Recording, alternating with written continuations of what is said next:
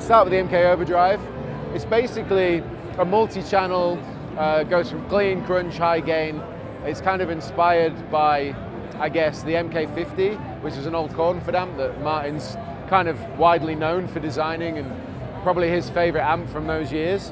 It's kind of where the inspiration started, but obviously when he came with the prototypes, we got to, play through it, adjust it, modify it, decide on different feature sets, and that's what we've ended up here. So it has a couple of different voice switches. Obviously you've got EQ, you've got all the stuff that you would expect to find on, an amplifier of this type. It's 100 watts, 6L6 powered.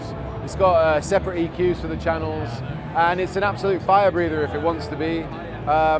It's not the kind of high gain amplifier that I guess you would associate with like modern metal players or anything like that, but it can certainly pack a punch, and it's really saturated when you want it to be. So you can kind of get a lot of different tones out of it, but yeah, it's absolute ridiculous high gain, beautiful sparkly clean, nice crunch, and it looks like a beast.